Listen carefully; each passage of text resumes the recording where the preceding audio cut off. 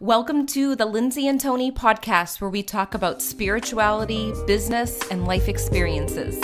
In this podcast, we're bringing our private conversations to you. We believe that it's through discussion, action, and reflection that true change occurs. Welcome to episode 143, The True Meaning of Mediumship. Before I start sharing information about this episode, I want to remind you that my mediumship mentoring starts this week.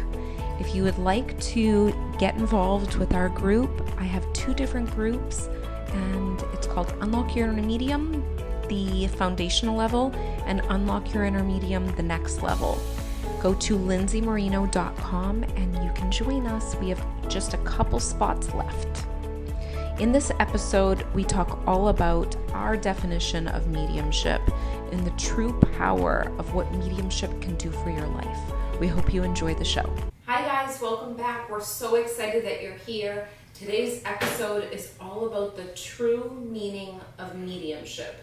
And I think before we start, we should just say this is our meaning of mediumship, right? It's the way that we see it, right? Everybody looks at it differently. Yes, this is the way that we see it from our experiences with ourselves, with our clients, and with life.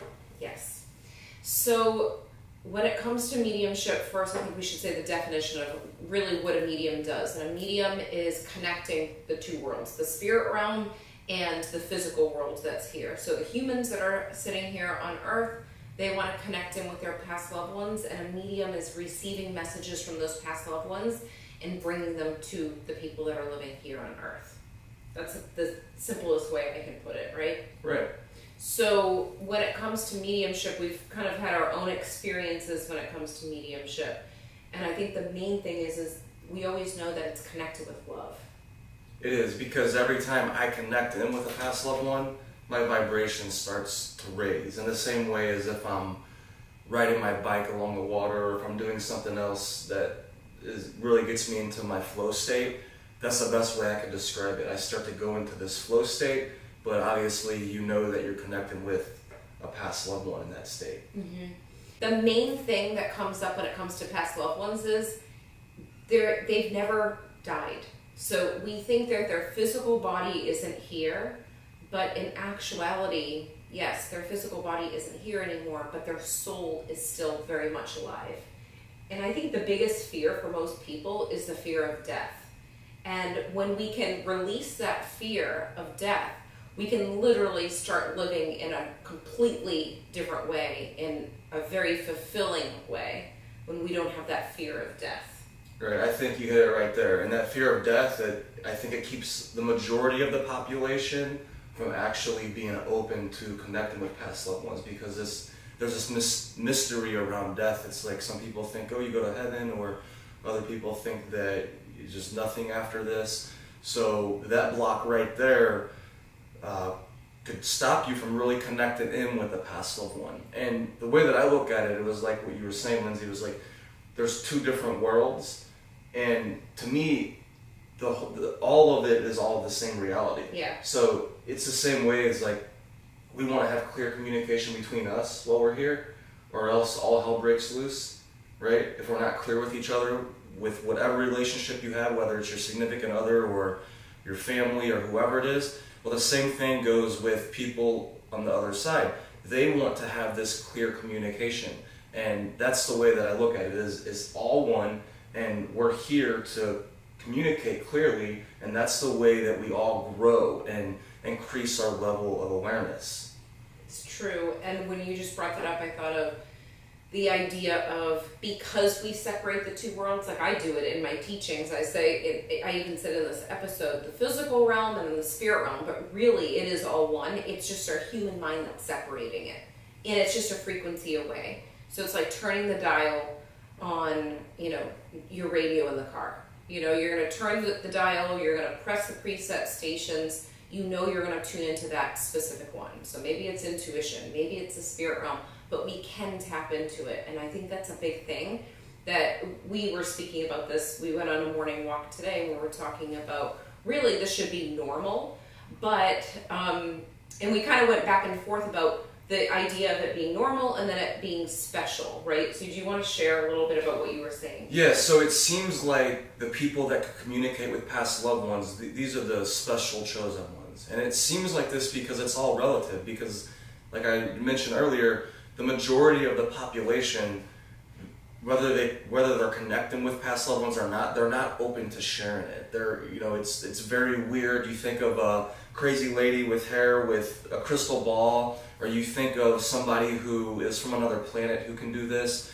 And I think that's part of our mission, part of your mission, is to normalize this and to help people realize that we're normal people, and normal people are doing this every single day. It's the same way as if you know how to communicate with your significant other or with your family members. We also, I believe, everybody knows internally, we have this instinct to communicate with past loved ones as well. We just have to awaken it, and it's a skill. It's just like if you play the piano. If you just start out playing the piano, you're probably gonna suck. But if you get lessons, no matter who you are, you can get better at playing the piano. Right, and one of the things that comes up with that is, how bad do you want to play the piano? So that's what I usually say to people, because people come to me for mentoring and they're like, oh, I don't know if I can do this. I think I'm intuitive, but I don't know if I could ever connect in with past loved ones. Or I've had experiences when I was younger where I felt like I saw someone in my room and then I kind of closed off from it. And one of the things that I always say is, how bad do you want something? If you genuinely want to practice something, whether it's piano, soccer, or basketball, whatever it is, mediumship, then you're going to put in the effort. You're gonna find the teachers. You're going to practice. You're going to get down the techniques, and you're going to open up to do that. And my why with mediumship didn't even start with helping other people. My focus was to connect in with Nick, our mutual person that connected the two of us. I wanted to make sure that he was okay. And from that passion of wanting to make sure he was okay and to communicate with him, it created this ripple effect, and it went throughout my life where I wanted to help other people know that their past loved ones didn't actually die. Right. And you may not even know how bad you really want to communicate with a past loved one until you experience it. Until you experience that connection, you're like, oh my gosh, my heart is bursting open. It reminds me of, at one of your mediumship platforms, there was this guy in the back. And I watched him walk in, and every time I go to these events, I could tell the people that their wife had to drag them there, or their friend had to drag them there. He was one of those people, and he had tattoos all over him. He was a bigger guy, and he didn't look like the type of person that would be into this kind of stuff. And come to stereotypical person. Stereotypical, right? And it was my instincts too. My intuition was telling me this too. It wasn't just how he looked. It proved to be right, because I talked to him at the end of Lindsay doing these readings. And what happened at the end of it, the very last reading, Lindsay ended up giving this guy a reading, and she gave him undeniable evidence. The entire energy shifted inside this room of, I believe it was around 50 people. And you could just feel the love. You could feel the presence of the past loved ones there. And that evidence was undeniable. It was something with his tattoos. And this guy had long jeans on. So he had to pull up his jeans to confirm, yes, look, this tattoo it was something with numbers. It was something with numbers. And he's like, whoa, this tattoo. And there was like 5 other specific things that you said to him. And this guy tears started to flow down. And I believe that's the most powerful transformation that can happen, is when you have somebody who's not open to this, and then all of a sudden this undeniable experience happens, and it opens up everybody who's witnessing it. Yeah, and I know that feeling of, when I'm doing a reading, or when I'm experiencing something like that, someone's giving me a reading, which I don't get many readings anymore. Like I don't book readings, but you can feel the presence of the spirit realm, and you feel that love and that connection, and the undeniable way that we know that love doesn't just die when our physical body dies. This is something that continues on, and there's proof that they are still very much alive and well and happy and fulfilled. And that's what they want us to experience in our life. So if one of the biggest fears of humans is death, then maybe opening up to the idea of mediumship will shift something in you and make you want to experience life through a new set of eyes, and knowing that you're supported with love from other people from the other side. There's been so many readings that I've done for people that have been really suffering, 30 years, 50 years in their life, because someone passed away that they either didn't get to apologize to, that they think they didn't get to apologize to, or there was something horrific that happened when they were here and they can't let go of it. And when they get that one reading, that one message to prove that their loved one is still with them with facts and presence, something shifts in their life, and all of a sudden room starts opening up in their heart and everything shifts, the things that come into their life. Exactly, that's powerful too right there. So think about this on a practical level here on earth. Think of somebody that you had a grudge with, someone that you really loved, and maybe you stopped talking to them for a year or 5 years or longer. And then all of a sudden, you reconnected, you both were able to share your truth, and then, boom, your heart opened, and it felt like a miracle happened. And I believe that's what's happening here every single time with this. And I think that's the message of this podcast episode, is to help you realize that even if they passed away, you still can share your truth with them, and they could share their truth with you, and you could connect on that deep level. And that's where all the healing takes place. Exactly, and I find that with this healing of this communication, you're growing the relationship in a different way. And what I've heard from people, and I've experienced it myself, where relationships get even deeper than they did before. It's on a different level, I know with our mutual friends, your friend, but now he's my friend, Jerry, we're always connecting in with him. A lot of the times we practice, and I'm not going to say this might sound crazy anymore on this podcast, because people that are listening, you're listening for a reason. So I'm just going to talk to you like we speak. And we already know it sounds crazy, so we don't have to say that. Yeah, we don't need to, because it shouldn't be crazy now. Now it shouldn't be crazy. But I include Jerry and Nick and my grandparents in my practice sessions with my students. I'm like, okay, you want to practice tonight? Let's go. So they'll come, and I'll feel that they want to come in and be a practice past loved one for my students, and they work with them.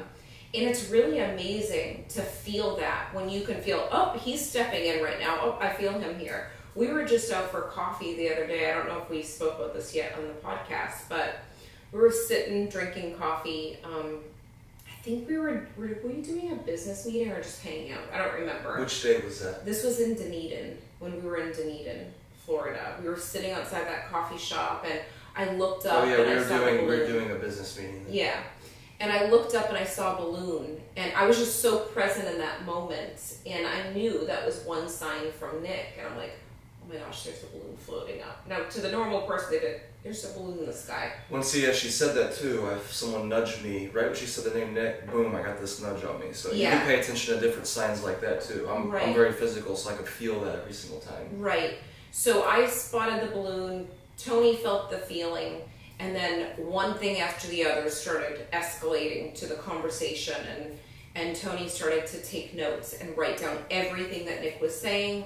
I was feeling different things that were happening, and then as he was channeling him, I get nudged to look over, and right in front of me, someone's coming out of their car with a cookie cake, and that's one of his favorite cakes. So it was just ongoing, and what's beautiful about it is that he was helping us with something. He was kind of talking to us about future things in our life and moments, and that's just one example of one person that we connect with still. But the thing is when you open up to the mediumship realm, you will notice that you're never alone in your life, and that's the most beautiful thing. And that's what this is all about, right? This isn't about saying, hey, look how special we are because we can do this. Right. This is a cool skill. This isn't about bragging about this. This is about making people realize, look, this is healing. This is love. This is clear communication. This is life. You say, hey, I want to live life to the fullest. In our opinion, this is living life to the fullest, because you're bringing in all of the realities that exist. And I believe there's even more realities that we could tap into that we don't know Yeah. now. So it's like we're opening the space up to where we could keep going to level 1, level 2, level 3, and increasing our level of awareness. We were both teachers in the public school systems because we had this desire to help people live in this way. Now, did we know that it was going to lead to this kind of work? No, I would have never guessed that. But we had the desire that we wanted to live life to the fullest, and we want to help other people do the same thing. And we realized this is part of the journey from our experience to living life to the fullest. Yes. And I think the big thing is to remember that the moment that you choose that you're open to receiving the messages in the signs, you're opening up that channel to receive that love. And I think the big misconception is to have fear around when loved ones come through. There's no fear. They're not trying to scare you. But one thing that you could do too is open up your senses. So you might see, hear, feel, have an inner knowing about the information that comes forward. And you just need to be open to writing it down, take notes, keep it in a notebook so that you can go back to it when different things come up and you build that belief. And I think practicing really does build that belief for you. You need experiences with even other people's past loved ones to confirm what you're receiving sometimes. So. And last thing to add is that keep in mind you're a human also. We're humans. We still have human emotions. We're not perfect. We still have flaws. We mess up. Just because we're doing this type of work, it doesn't mean that you have to look at yourself like you're a sage or you're like this person on a platform. Once again, this is normal. From our opinion, from my opinion, everybody can do this. This just has to do with building your skills, increasing your level of awareness, and educating yourself. Exactly. Well, we hope that you enjoyed this episode. Share with us in the comments any insights that you received from this episode, and we will see you next time. We hope you enjoyed this episode as much as we did. If you liked it, leave a 5-star review on iTunes, and remember, subscribe to our YouTube channel too. If you can think of anyone else that would love this episode, share it with them right now on social media or email. And remember, getting results is a process of learning, applying, and reflecting. Stay consistent and continue to grow every day.